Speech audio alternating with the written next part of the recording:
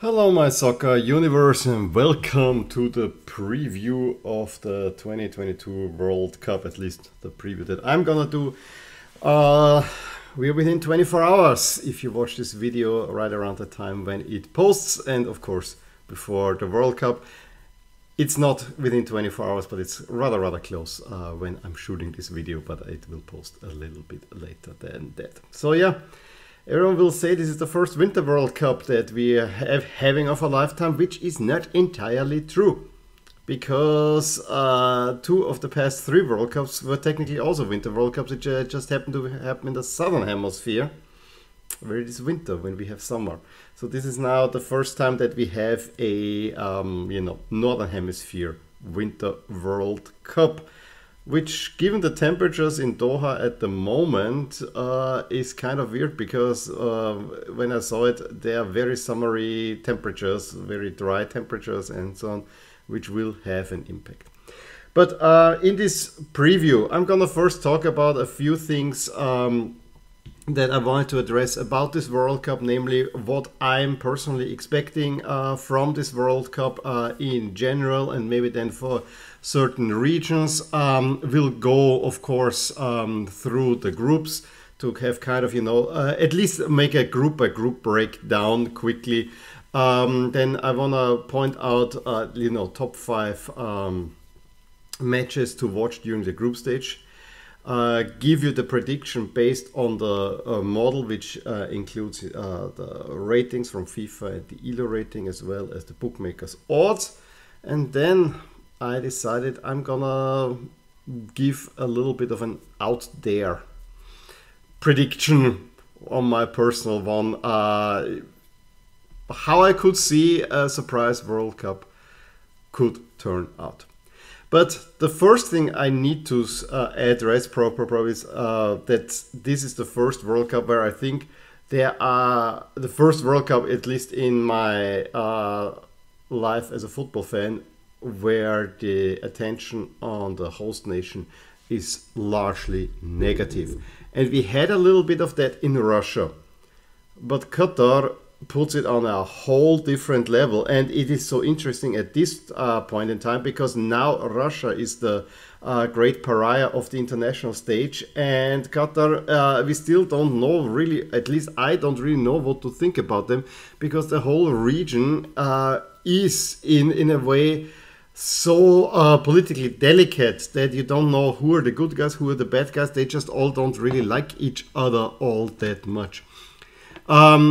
We all know that the World Cup probably should never have happened in Qatar. This, on the other side, is not to say that I'm thinking it's a bad idea to put a World Cup in this part of the world. This is a soccer match part of the world, and I'm sure if this was done a little bit smarter, if you would like, for a better word, we could have had a great World Cup in the Arab world. I have no doubt about that, and yes, we probably would have had a Winter World Cup then as well. And yes, there is now a bid between Egypt, Saudi Arabia and Greece for the World Cup in 8 years, where we probably will also need a Winter World Cup if that was to happen. Part of me would think this is an interesting one. Part of me says, nah, maybe we don't need that one. But just saying out there, I think it's not a bad idea to put a World Cup in that area. However, the way it happened, with all the corruption, with all the problems with building stadiums and all the human rights violations, it is not a feel-good World Cup in that sense. And then if you see the latest news reports on how some reporters are treated, doesn't get fuzzy vibes or Christmassy vibes in that sense. So yeah, that's all I want to say about that, because it is better reported out there. I can recommend watch the Netflix documentary which on FIFA, which is really good. The only thing that I have to say is that I get the feeling that Gianni Infantino is this clean man, which he is not as well. So that's maybe the one downside. But other than that, it's a really good documentary on everything surrounding there, and yeah, getting a little bit to it. There's also a 5-part series on Tifo on YouTube that I think is also very much worth your time. Going into World Cup, what do I expect from the World Cup itself? First of all, I think this World Cup will have a mixture of a 2010 and 2002 feel. I've already said the temperatures will play a part, and I expect the level of play not be too good overall. At least at the beginning. I think it might pick up a little bit later. So this is for me the 2010 feature, where I think the group stage was really dull and not good.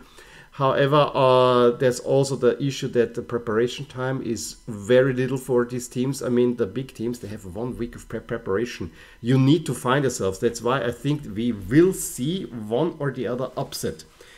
Nations that had the chance to prepare the team for a little bit longer, like Qatar, and I would think like Iran and potentially Saudi Arabia. You know, teams that don't have their stars out there will have an advantage. This is similar to what South Korea had for their home World Cup, where they also had a great coach in Hughes Hiddink back there.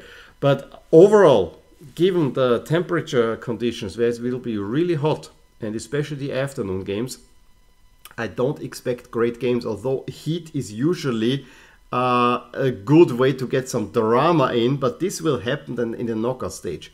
I don't expect it to just happen yet in the group stage, because the teams need to find themselves. This for me is one major thing. Another thing is I don't expect a good World Cup for Africa. I really don't see, if I look at all the African nations, there's one that I'm mildly excited about, and it's not Senegal. I think Senegal could do just about well, and they got a decent draw. However, I think losing Sadio Mane is maybe less for the team, but more, for the overall spirit. You lose your talisman. I think it will be really rough for Senegal. No, I'm higher on Morocco, who are in probably the most interesting group of this World Cup. Will go there. I think they could do something. All the other African teams, and especially Cameroon and Ghana, I think will be cannon fodder. Tunisia is not a nation that shows up at the World Cup. Typically, they usually do it for one game. I have bookmarked which game this is. I will tell you later. And yeah, we already talked about Senegal. On the other side, I do actually expect that some of the Asian nations, especially the ones from the Arab region, I do expect them to do reasonably well. You probably will have some support. There you are familiar with the conditions, and you had a little bit preparation time. Now, the strongest Asian nation is probably Iran. However, we don't know how the situation, the domestic situation, is actually affecting them. So this is another interesting thing to look out for. Of the other Asian nations, I actually am rather high over on South Korea, but it depends on how fit Son will be and how much he can go in. As for South America, who have only 4 contenders, I think South America could do quite well at this one, because the European nations, there's not this clear top nation. Yes, there would be. But that clear top nation is France, and we know they have many injuries, and we know the winner's curse. England have been doing well, largely through good draws. I think Spain is a little bit hampered by a lack of offense. Portugal would have all the talent in the world. They are hampered by their coach and their superstar. And I think the Netherlands are very much still a work in progress, as are Germany. So, and Belgium and Croatia are more on the waning side than on the rising side. So I think if there was ever a World Cup where the European hegemony, which has lasted now for ever since the 2006 World Cup, so for a good 20 years, that this is broken. This is now the time. I would say, let's run quickly through the groups. You see here the whole draw arranged by pot. So the top is pot 1, 2, 3, 4 as for a draw. And you get in addition on the left the rating that I have assigned it based on the FIFA, ELO, and so on, which should give us a clear indication from those who are the favorites. And in Group A, we see that the Netherlands are, of course, the strongest team. They're the one big name nation in there, followed by Qatar, Senegal, and Ecuador. Qatar with the home field advantage could spring a surprise. I honestly have a feeling they might not make it out of the group stage. However, they are the one team that probably is very well drilled, so that has to be said. Senegal is kind of the hipster's choice to go out there together with the Netherlands. I think that the Netherlands will go through that group. Is wholly expected, although I think Louis van Gaal has built a really good squad. I think I could see them being eliminated, but it's really, really hard to see that. I'm actually looking at Ecuador from that group. Group B is nominally the strongest one because all of the teams are rather high in the FIFA ranking. However, I think there's major troubles for the top two teams, England and the United States. I do not expect anything much from the United States, and England have been in a particularly poor form. Iran could spring an upset. Not sure about Wales, but Wales have shown that the spirit. So this is a rather open group, but I don't think we will see good games out of this group. Of course, on Thanksgiving Day we have England against the United States. The United States have never lost to England at a World Cup. They met only twice, so it's a bogus statistic. But at the same token, Iran won the only time that they played the United States at the World Cup. So also have that in mind. That was in '98. Group C, a nice warm-up group for Argentina, I want to say. Mexico is probably the team that everyone says should finish second, and I would agree with that. However, from what I hear, Mexico have a really, really rough time getting into this World Cup. Their overall form is not great. However, they always manage to get something out of World Cup. Poland, they have the other superstar in this group, and it's the duel of the two, the past and the current Barcelona superstar with Messi against Lewandowski. However, we know that Poland at the World Cup usually has been disappointing. This is the one time they could break this. I think, despite this big red dot there, I don't know, Saudi Arabia? I mean, it's more or less a home World Cup for them, although with a hostile crowd. So we gotta see. Group D. We know that France will get eliminated at the group stage because this has been happening to world champions. But it's really, really hard to see them getting out of this group. Yes, Denmark we can all see. Denmark has beaten France this year already twice. I don't think that Lightning will strike 3 times though. But I could see Denmark winning this group. Australia are a team that probably should not have qualified for that World Cup. They are a little bit lucky to be there. This is not a vintage Australia team. Don't think this is probably the one Asian nation where I have major question marks behind. Tunisia is a team that doesn't really show up. However, when they play against France, I might actually think that they could take some points off there. However, it is really, really hard to see France getting eliminated out of this group. Group E, everyone will say Spain, Germany. Don't forget about Japan. Japan is probably one of those well-drilled sides, and both Spain and Germany are vulnerable. Spain probably have the best coach, more on that in a little bit, but so Germany's coach is not far behind. Both teams are highly potent and can make deep runs in this tournament, especially if the draw falls their way. It's a group based on the draw where actually finishing second might have an advantage, because the group winners on the left side will meet each other in the quarterfinals. You see the big Brazil down there. If you finish second, you go on the other side, which arguably is easier. Have that in mind. So the Spain-Germany matchup might actually not be that great. And I still don't want to discount Japan in there, because I think they're a good squad that could hurt any one of these. However, it should be Spain and Germany coming out of this group. Group F, I think, is the most even group. Yes, Belgium are high in the ratings. Yes, Croatia, World Cup runners-up, Belgium in third place. So in that sense, there's a lot of pedigree in there. Morocco is a dark horse, falling into this Arabian circle in a way, and Canada have been by far the best team in CONCACAF. That is an interesting group that could go all the way down to the wire. You know, a little bit like the Spurs, Frankfurt, Marseille group in the in the Champions League. I actually feel that Belgium is definitely a way down from what I've seen in the Nations League, while Croatia still has a little bit in them. Don't overlook Morocco, and definitely don't overlook Canada in this one. Group G. I would argue it's exactly how the colors say. Brazil, the top favorites of this tournament. This is a super deep Brazil squad with one of the best coaches in the entire tournament. Argentina, fortunately, has always also a good one.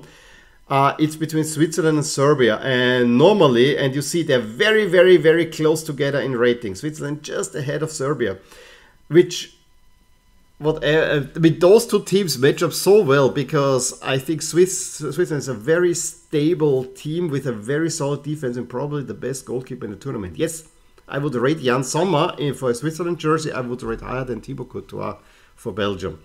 And they have a relatively solid defense and, you know, a little bit good stuff up there. Whereas Serbia is all about the offensive capabilities. This is a team that could dazzle us. But I'm not sure about their defense. Cameroon, I'm sorry to say, I think we are now off the Cameroon train, because since 1990, they have not showing us anything. And Group H is another really tight one, although I would argue Ghana is similar to Cameroon. We all remember the good Ghana team from 2010. Forget about that. Ghana is a freak. It's a freak result that Ghana is here. It should actually be Nigeria that place, because that is a great team. The African qualifiers, the way they panned out, it was not in favor of some big nations, and Africa will be hurting. I'm actually in this group. I really do like Uruguay. I think they have quite some talent there, and not only the old talent, but you know, there are also like a Fede Valverde, Darwin Nunez in there. This could be a really, really interesting team. Whereas Portugal, under a different coach, I would rate Portugal as being one of the top favorites for this tournament. However, we had the whole Ronaldo situation, which I think destabilizes the squad, and we have a coach that holds them back, similar to England. And so I could very well see South Korea moving in there as well. Now, having talked about the groups, 5 games that I am personally looking out for the group stage, and I picked just 5. I mean, the first set of fixtures, I was really looking out for Senegal, Netherlands, and then Sadio Mane got injured. It might still be a good thing, but I think the one fixture that really grabs me in the first set of fixtures is Brazil against Serbia, which is the last one. I would expect Brazil to win this easily, but I think Serbia can hurt them. Then, match day 2 has probably 3 arguably really good fixtures. France-Denmark. I think this could already be a decider of how things are going forward. Spain-Germany is nominally the biggest fixture of the entire group stage. However, I said that already, spot 2 might be of an advantage. And Portugal-Uruguay has the exact opposite, because this is for the group win. And the winner will avoid Brazil. The loser plays Brazil, most likely in the next round. So this to me is probably the most important matchup of the entire group stage. But the last one, I think it will be the hottest one. I really feel Serbia against Switzerland. It's not Iran, USA. No, it's Serbia against Switzerland. We had it already the last World Cup. There is, not only are these two teams probably very evenly matched, there's a lot of ill will because of the Albanian contingent within the Swiss squad that just wanna rub it into Serbia. And then we have the big Serbian, the talent that is up front against what I already said, the Swiss sturdiness. This is almost a must watch because tempers will flare high there. I'm absolutely certain there. Now, going into the predictions, I mean, I already say so we can go a little bit quicker. Group A, the Netherlands and Qatar are now expected to go through. Senegal dropped a lot in the ratings. It is England and the United States, although as I said, I don't quite see it, but by ratings they will have to go through. But you see, especially for the last spot here, it's rather tight. Argentina should walk through the group, and then it's tight. Mexico will make it. France ahead of Denmark, yeah, by the book. Spain ahead of Germany, then Belgium ahead of Croatia, Brazil ahead of Switzerland, Portugal ahead of Uruguay. So if we go just by expectations, there are no surprises in there. For surprises, wait for my crazy bracket that I will present to you in just a little bit. But we'll get a good feel of how the bracket can pan out, because if all the favorites go through, we see who will match up with whom. And I do not like this draw, the group stage draw, because I think, again, the top half will be rather uneven. And then if we add to that potentially France might not finish in first place, it could get really, really tough up top. We have the Netherlands against the United States. Netherlands moving on. Argentina would be expected over Denmark. This is a tough fixture, but this could also be Argentina against France. Have in mind.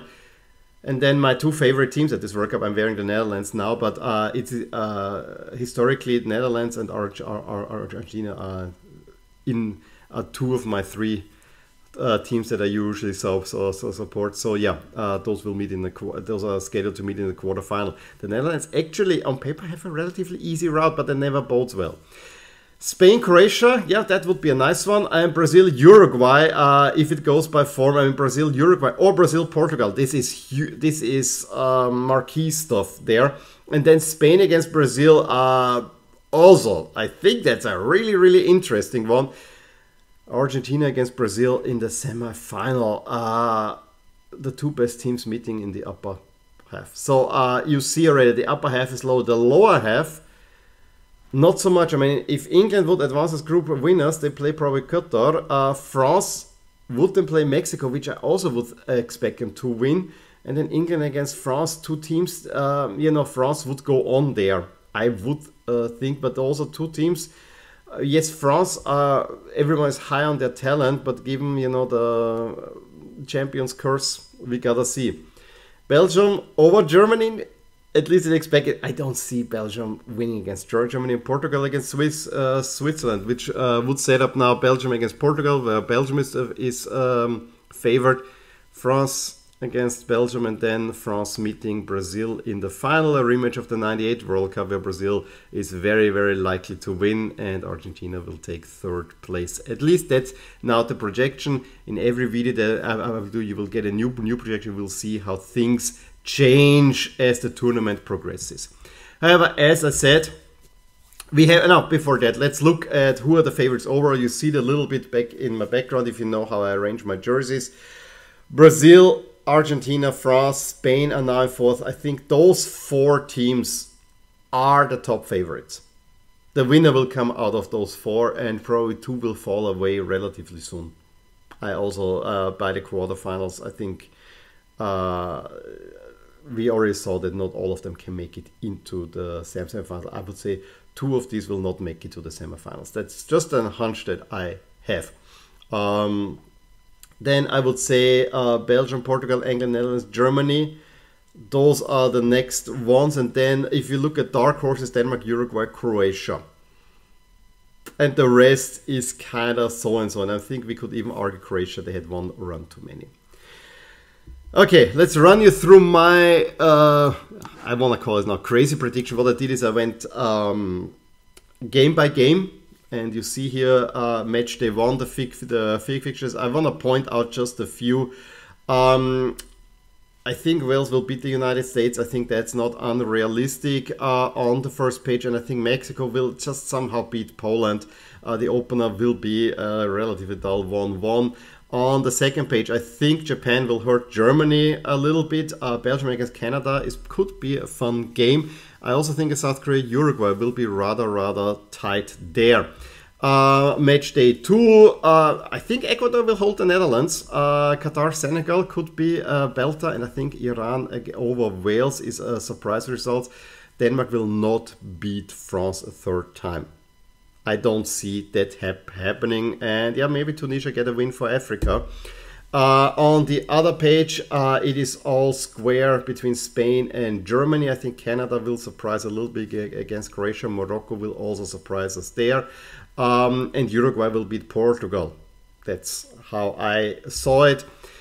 Then Ecuador and the Netherlands will get the wins. Iran will beat the United States. Wales will get a point against England.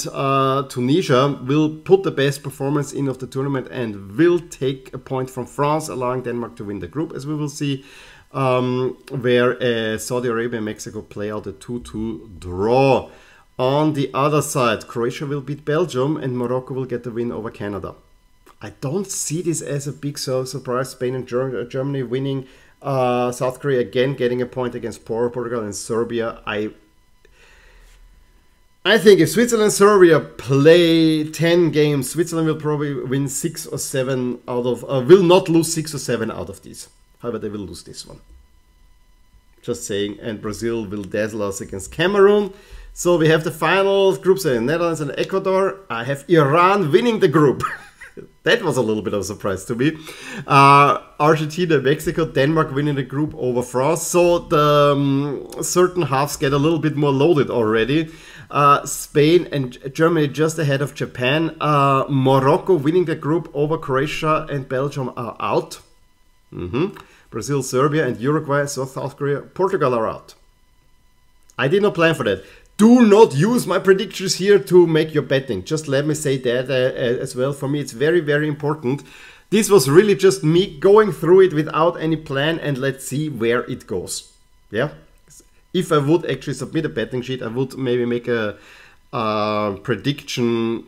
I would use the prediction, then a little bit try to plan it out a little bit more to see where it goes. However, this is how I decided it should be a fun thing.